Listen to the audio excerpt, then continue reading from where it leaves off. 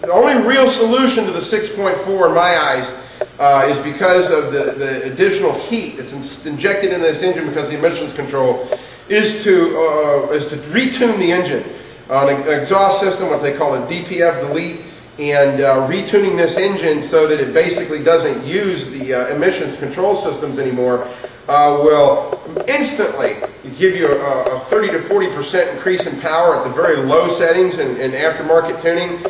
There's some tuners out there. I guess Spartan Diesel makes a system that you can basically double the horsepower of this engine and double the torque output. It's just incredible what these guys are doing. And at the same time, by shutting off all these systems, the engine runs much more efficiently. It runs cooler and more efficiently. Two extremely good things. And as a result of that, we don't have the heat getting into the engine. The engine will last longer, and you're going to get your fuel economy is going to jump up from 9 or 10 miles a gallon to approaching 20 like our brothers over here.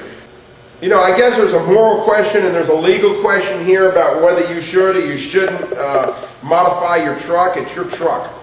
You do what you want with it. As far as I'm concerned, this is still America. You can make choices. I guess you could be pulled over by somebody and have them harass you and give you a ticket. If you live in California, of course, they're going to check your truck every year, or in other states, I think Colorado, and I've heard Nashville, Tennessee, and certain places have emissions control in place on the trucks. But and you'll have to deal with that if you choose to make those modifications to your truck. But the fact is that the modifications are there to basically shut off the emissions controls and eliminate the DPF and the exhaust, and make the engine run more efficiently. This engine right here will run circles, just with tuning and exhaust, run circles around any other high-performance diesel engine I've ever seen. Some of these guys with the 6.4s are showing up to tractor poles in these beautiful brand new trucks and just shaming the Dodge guys with them. I mean, sending them home, and you know, they're crying in their beer over what kind of power these engines are making. So I love the engine. I love the 6.4. I think it's a fantastic design. I think it's the culmination of many, many years of design and experience are tied up in this engine. The fact of the matter is that with some tuning, this engine here will outrun anything on the road. It will outpull, and it will be very, very dependable. Keeping the heat out of the engine is the key. As with all engines, the metals start coming apart, your materials start breaking down under high heat situations. You eliminate that heat and you've got a good dependable engine that will last for a very long time.